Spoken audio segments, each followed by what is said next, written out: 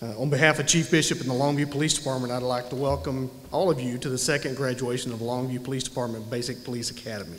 These cadets have endured 19 weeks of intense training and a few more weeks due to Snowmageddon. They've received many hours of hands-on and classroom training. They've received firearm training, which they all excelled at.